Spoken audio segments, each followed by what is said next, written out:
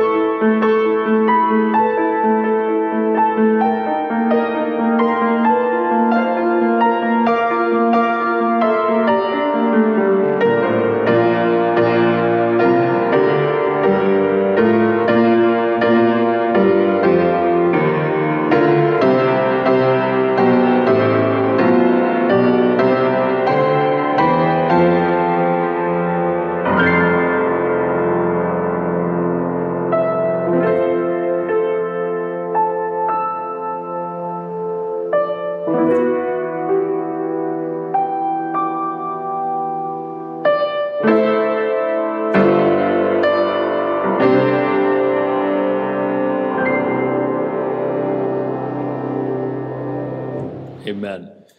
Friends, please be sure to comment on or interact with the video feed while you're here with us in worship today. Also, if you're a guest, please be sure to like our Facebook page or like and subscribe to our YouTube channel so that you can stay up to date as things change around the life of the church.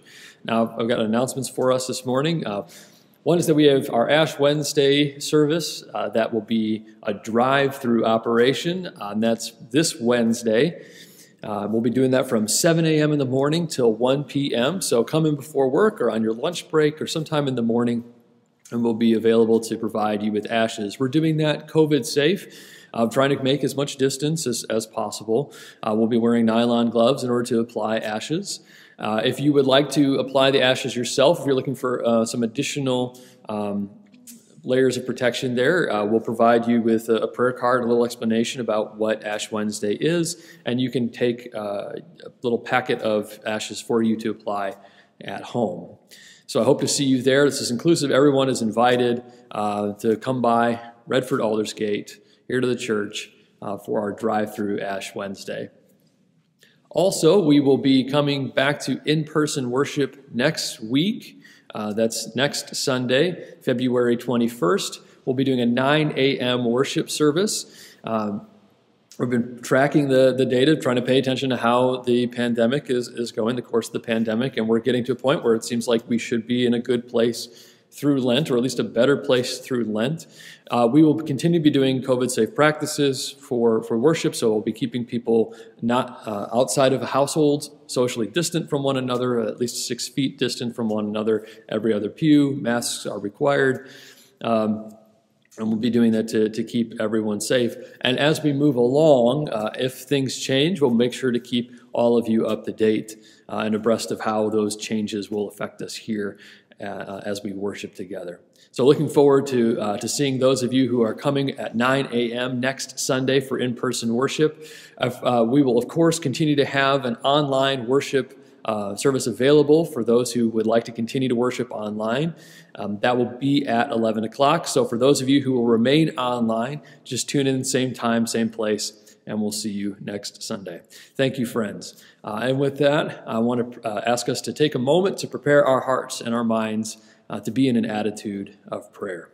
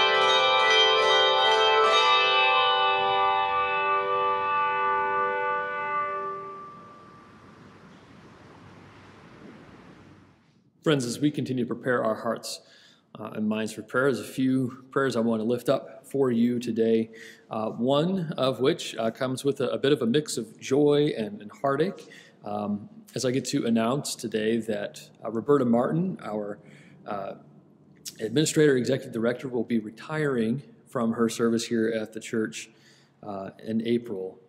Roberta and I have been talking and praying over for some time now when that day would come. And Roberta has served here in that role as an administrator and executive director since 2014. And over the last 7 years, she has given so much of herself and her time to this church, ensuring that we can do the ministry that we need to do. And I know that this decision was not an easy one for her as well. But she has done an incredible job of keeping everything running behind the scenes and coordinating administration across our church. Her gifts to this congregation have gone far and beyond the expectations of any staff position, and she will be leaving us, leaving this work in a firm foundation for us to build off of. Her last Sunday as a staff member will be on April 11th. That's the Sunday after Easter. And as we approach that date, we'll be sharing more with all of you and how we plan on celebrating her ministry here at Redford Aldersgate.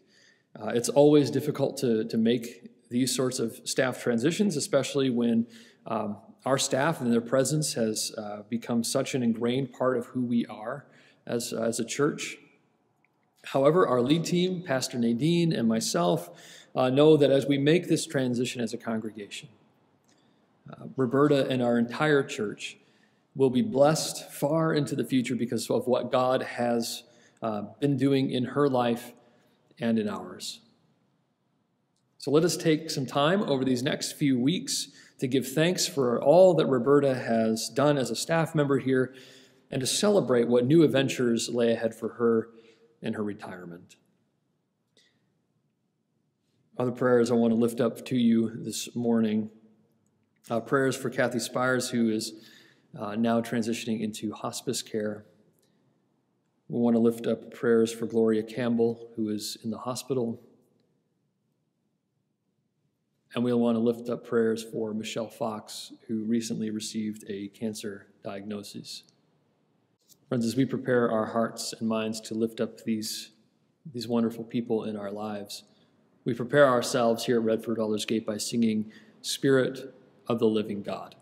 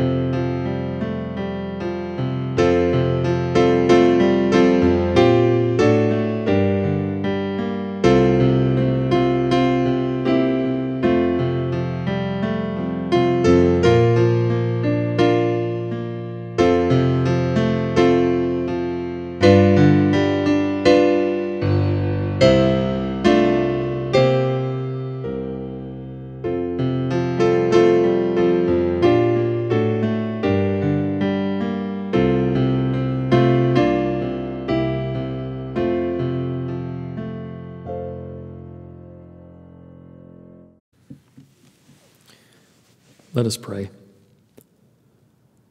O Lord of infinite mercy, we are tempted today to make a whole production of this transfiguration event in our scripture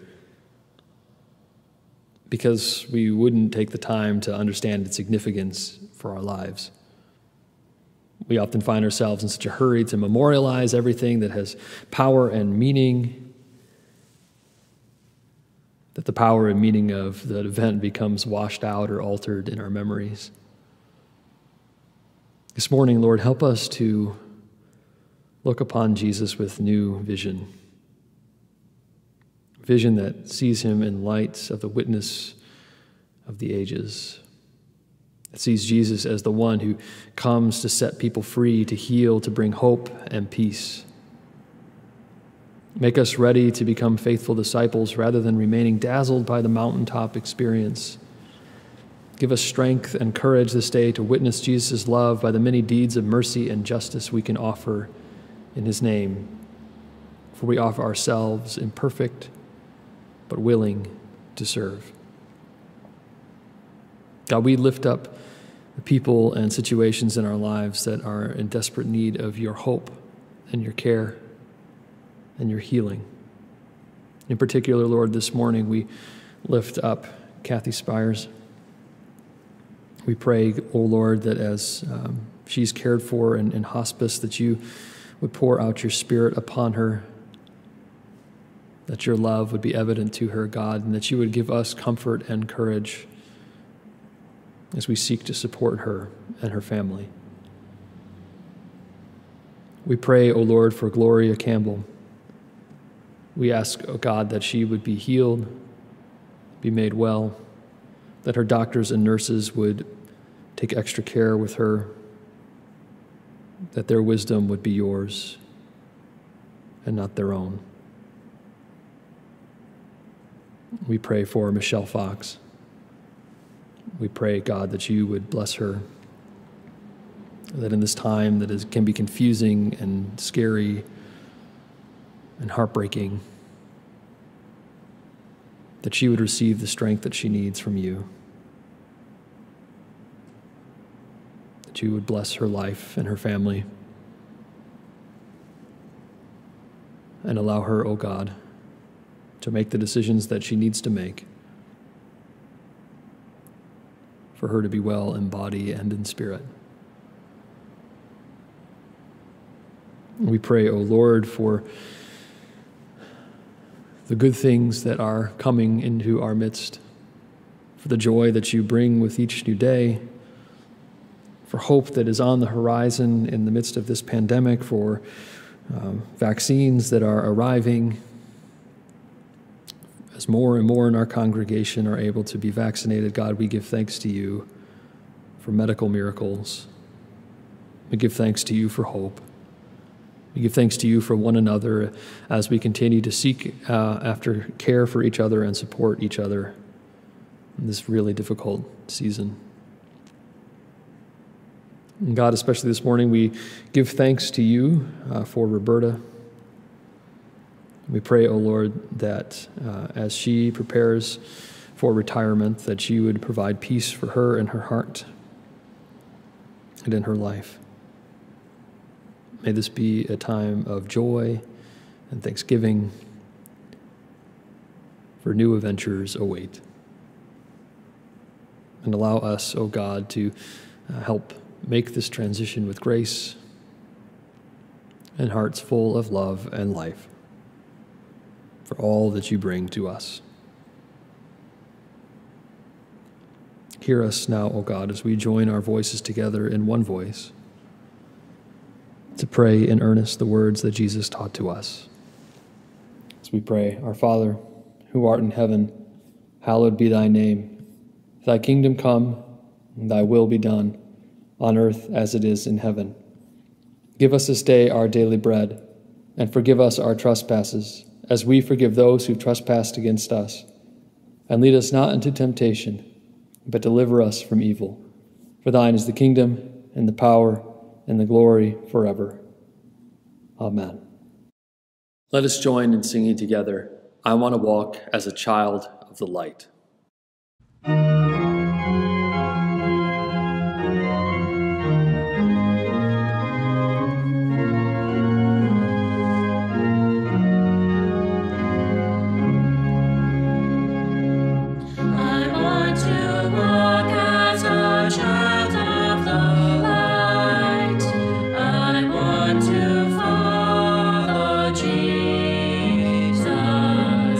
God said the stars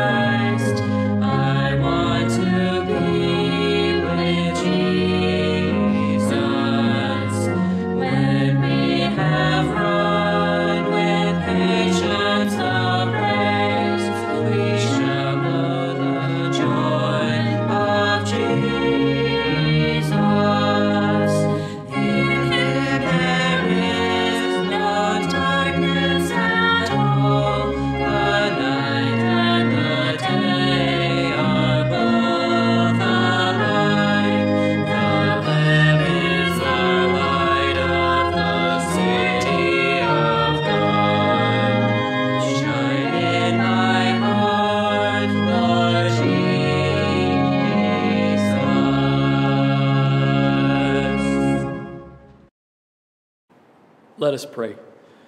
O holy and gracious God, may the words of my mouth and the meditations of all of our hearts be acceptable in your sight, our rock and our Redeemer.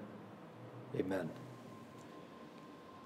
Friends, the season of Epiphany has always been about seeing the light that is Jesus the Christ shining forth in our lives. But seeing is only the first step. The presence of Christ calls forth a response from us.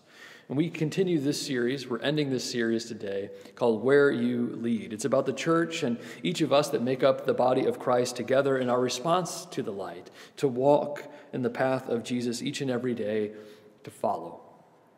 It is the mission of the church to make disciples, even as we are being made disciples. It's an ongoing process to follow Jesus, a transformation that continues throughout our lives. And we come again and again, declaring, where you lead, O Lord. Last week we talked about how Christ's healing compels us to service and to deeper spiritual disciplines. This week, our final week in the series, we reach the culmination of Epiphany, where we, along with a select few of Jesus' disciples, bear witness to the physical manifestation of God's light and love in Jesus, the fullness of who Jesus is. And one of the things that I will never forget about my experiences early on in my faith journey were taking trips, those mission trip kind of things, right? They're like a critical part of youth ministry, right? We do them with our youth here. We take kids to different parts of the country. Some people do them to different parts of the world, but the idea is to act out of your faith and that call to service, to go somewhere and serve someone, right? To be of support and help to someone who is in need or a community that's in need, to do some good work somewhere in the world out of the faith that we share together. And so those were really critical moments for me. They help to inform who I am as a disciple. They help to shape my faith. They help to bring me to where I am today. But there was one trip I remember there was one place we took when I was a high school student. Went there a few times during the summer, and it was a huge facility that they put us in. This giant warehouse they had everybody together in, and they had set up the floor of this warehouse into sleeping quarters, essentially, right? And so you had literally hundreds of youth and their adult leaders who were sleeping in this huge, enormous warehouse together.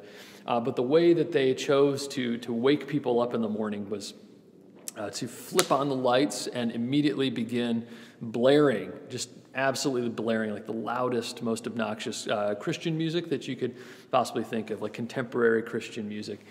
And it was jarring, to say the least, to wake up to that. But to their credit, I don't know how you wake up several hundred youth at once to get them going in the morning without that sort of like just shock and awe kind of thing. So we would wake up to that, and then we'd go and have breakfast and prepare for the day and go out into the community that surrounded this place and to go do work. It was a very efficient means of getting everyone together, but it was always waking up in this bright light and in this confusion and sort of not really always understanding what was happening. And then the entire trip was a transformational experience, something that I point to as a mountaintop experience for myself. Hear this word this morning of a mountaintop experience that comes to us from the Gospel of Mark, chapter 9, verses 2 through 9. 6 days later, Jesus took Peter, James, and John and brought them to the top of a very high mountain where they were alone. He was transformed in front of them, and his clothes were amazingly bright, brighter than if they had been bleached white. Elijah and Moses appeared and were talking with Jesus, and Peter reacted to all of this by saying to Jesus, "Rabbi, it is good that we are here. Let's make 3 shrines, one for you, one for Moses, and one for Elijah." And he said this because he didn't know how to respond, for the 3 of them were terrified. And then a cloud overshadowed them, and a voice spoke from the cloud, "This is my son, whom I dearly love. Listen to him." Suddenly, looking around, they no longer saw anyone with them except Jesus. And as they were coming down the mountain, he ordered them not to tell anyone what they had seen until after the human one had risen from the dead. This is the word of God for the people of God, for which we say, thanks be to God. Amen. Today is Transfiguration Sunday. It's a complicated word there, but it describes being transformed or revealing in transformation, right? Jesus is transfigured, transformed, changed into not something new, but changed in revelatory ways to the disciples, right? They see Jesus for who he is in his fullness. And that is a terrifying moment for them, and they don't know what to do, and everything seems very confusing. But there's some really important, significant details here as we wrap up Epiphany, this season of Epiphany, right? Here in this Transfiguration Sunday, in the Scripture, we hear a voice of God speak out from a cloud, "This is my Son, my beloved, and listen to him." Right, we began our first Sunday in Epiphany with that same voice speaking from a cloud as the heavens parted and a dove descended, the Spirit descended like a dove on Jesus at his baptism. We're bookended with the voice of God breaking forth into the world, whether it's for Jesus' knowledge of who he is or it's for our knowledge or the disciples' knowledge and understanding, right? God speaks into the midst of our lives in Epiphany, and it is the light of God it's blinding to these disciples, and it's revelatory to us. The light of Jesus' divinity shines out here before Peter, James, and John and us. It's an experience that these few disciples don't know how to handle, but it is amazing. They see Jesus for who he truly is, the Son of God, literally God among them. And then Jesus is joined by Moses and Elijah, heroes of their faith, people only once known to these disciples in their history and stories and Scripture. And here they are, tangible before them. Peter, James, and John are so elated that they immediately begin making plans, right? This is a moment that we need to capture. This is a moment that we need to contain. It's a moment that we need to celebrate. So they prepare to build tents, make housing. Let's stay here. This is obviously the pinnacle. This is it, right? This is where our faith has led us to this moment. And it's hard to blame them for that feeling. Right? We know this story continues. This is not the pinnacle. This is not the moment this is not the end-all, be-all. So we know this goes on. But it would be difficult for any of us in similar circumstances to not sort of make the same error because we don't know what's happening here, right? This is beyond the realm of our experience. This is outside of what we kind of know to be our world and our reality, but here we are confronted with a change that is taking place among us, the voice of God, light that is blindingly bright. People who we know have been dead are legends in their own right before us. So the disciples want to stay in this moment. The reality, however, is that they can't. They have to go. The clarity that they experience is not meant to last. It's not meant to just be there forever. Because there's a lot that's still left to be done, both for the disciples and for Jesus. The glory of the mountaintop leads them to believe that their journey is over, but the valley awaits them. And the valley will be more difficult than anything that they could ever have imagined. Transfiguration is the culmination and temporary end to this season of light that is Epiphany. It's the moment at which the light of Christ is most evident for us before Easter. It's also the moment that dissipates the quickest. This week, we will encounter Ash Wednesday. We won't even make it to the next Sunday before change begins to take place. And as we encounter Ash Wednesday and we prepare to make that confession, from dust we came, and to dust we shall return. It might be hard to see and feel that light. It's not that the light is gone, And there's a light brighter than even the light of Jesus' transfiguration here. It's a light which is the church's sole reason for existence. It's the light of Jesus' resurrection. The reality that we are, in fact, Easter people, and that is coming. But between the light of transfiguration and the light of resurrection, there is a great valley to be traversed. It's the valley we call Lent. It's a season of prayerful reflection, of repentance, of fasting, and spiritual preparation for the glory of our Lord's resurrection, for a better day coming. But to get there, we have to walk a difficult path. To get there, Jesus needs to face the cross and the tomb. But while we're here on the mountaintop, the disciples are probably also running through their minds that this isn't the only mountaintop moment in our scripture. And the books of Deuteronomy and Exodus, they contain mountaintop experiences as well, several of them, but one that they share in common is Moses rising to the top of Mount Sinai to receive the Ten Commandments, to encounter the living God. It's there that we also hear the weakness and short-sightedness, the lack of understanding that we have as people. As Moses descends the mountain and finds that people have kind of gone astray. They haven't been able to ascend that mountain with him, and so left in the valley, they get confused and are lost. As Moses communes with God, the people are anxious and wander, but God does not leave them. God does not leave us. God gives Moses the tablets, instruction for the people, guidance to help them to live and lead holy lives. And it doesn't guarantee their success, but it provides them a path on which to walk. And Peter and James and John are given help as well. And the vision that they receive confirms their faith, provides them with a vision of what is yet to come, so that when they descend the mountain, when they approach Jerusalem, and when Jesus is arrested and crucified, they have a path on which to walk. Following Jesus, one foot in front of the other. Making that choice, where you lead, O Lord, I will follow. Jesus takes 3 of his closest disciples up to the top of a high mountain, a place secluded but not removed from the world, so that they can encounter and experience the light of Christ. Jesus does this because they need to be prepared.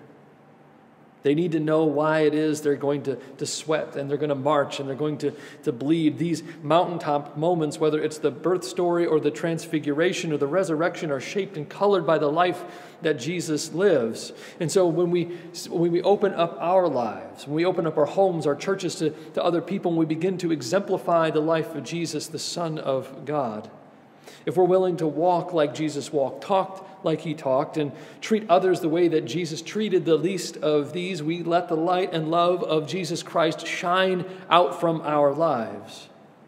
And letting the Son of God shine in our lives is something that is radically transformational, not just for us, but for the world. So as we close out our season of Epiphany, of light and mountaintops, of transformation, I think what we find is that we need Lent. We need the valley. We need the ashes on Ash Wednesday. We need the difficult places in spiritual life. We need to know what it is to pick up our cross and follow, so that as we journey from grace to grace, from the grace of our creation to the grace of our own transformation in Christ, the world might be transformed with us. Those mission trip experiences, as I said, were critical for shaping me as a disciple of Jesus Christ. I wouldn't have the faith that I have without them. But what I know now, and I didn't know then, was that it wasn't the trips themselves that made me who I am. As exciting and incredible as those experiences were,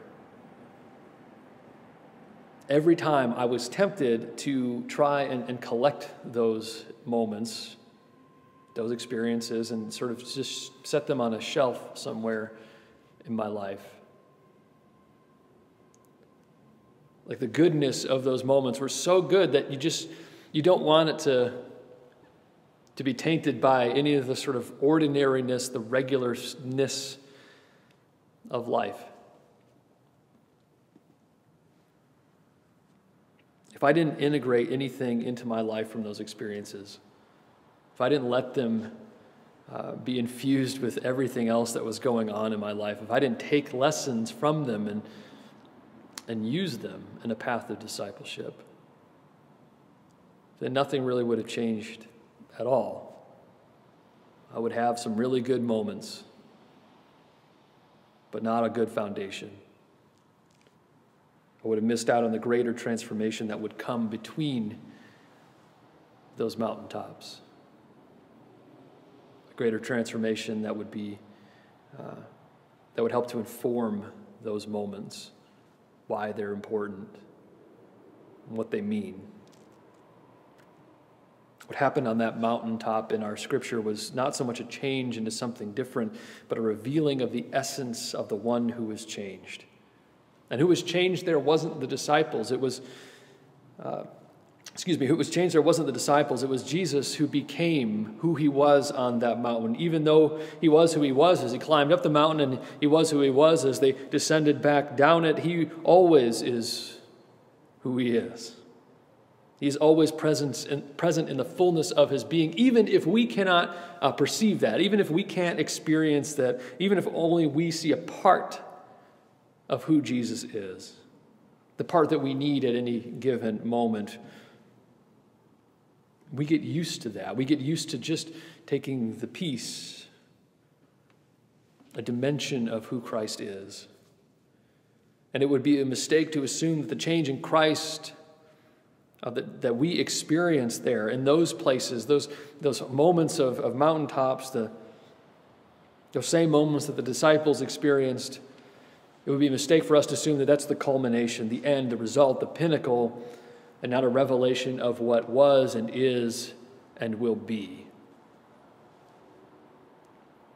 Even so, every now and then we catch a glimpse of something larger, something deeper, something more profound. Every now and then we hear a word that sticks in our lives for weeks, if not a lifetime, like when you step in gum and you get it on the bottom of your shoe, and then now every time you walk, it just keeps pulling at you and reminding you that it's there. Every now and then we swell with emotion as we catch a glimpse of glory, and every now and then a lump comes up to our throats as we encounter the depths of love and sacrifice in Christ. And every now and then we climb a mountain and we see who it is that we're following through what is most often shadows and valleys of this life. And every now and then we move a little bit closer and we explore a little deeper and we listen a little better. And we realize that who and what we are, even as we grow and change on a path of discipleship, who and what we are is possible only because of Jesus. The mountaintop equips us for life, to live faithfully, even while the mountaintops are so far off in the distance we can't even see them. The light of Christ powers us up to shine like the sun, even in the valley, so that as we prepare to descend this mountaintop of Epiphany, as we prepare to enter into a season of surrender, we prepare our hearts and lives for that, I encourage you to not simply give something up over the next few weeks, but to gain, to take with you hope and courage, to take with you a faith practice that sustains you, and a prayer on your lips, where you lead, O Lord, I will follow. Amen.